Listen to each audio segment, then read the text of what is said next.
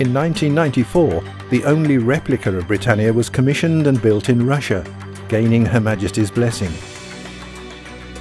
Her then owner shipped her from Russia to Norway in 2009, but unfortunately the completion of the project came to a standstill. It was not until late 2011 that Britannia was acquired for the purpose of completing her rebuild, and so that she could be used for charitable projects.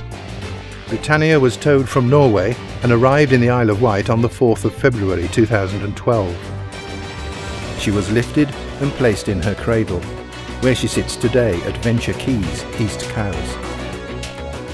As a floating venue, Britannia will be gifted to 80 to 100 charities a year around the world for fundraising and other events. This will enable lesser-known charities to receive greater recognition and funding for their projects.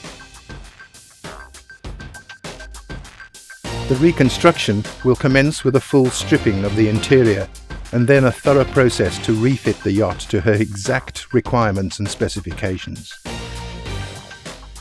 Britannia will be fully restored to her pristine condition at her new home. Her former namesake was privileged to be tagged the King's Yacht, and her reconstruction will be similarly worthy of royal approval. She will once again be legendary and rekindle memories of a world where nobility and honour were the norm.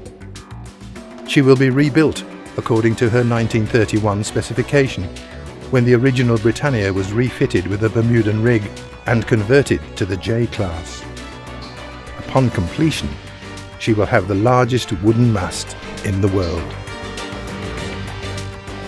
From the beginning, this project will provide opportunities for youth from challenging backgrounds to be involved in the rebuild process as apprentices, working alongside with seasoned craftsmen.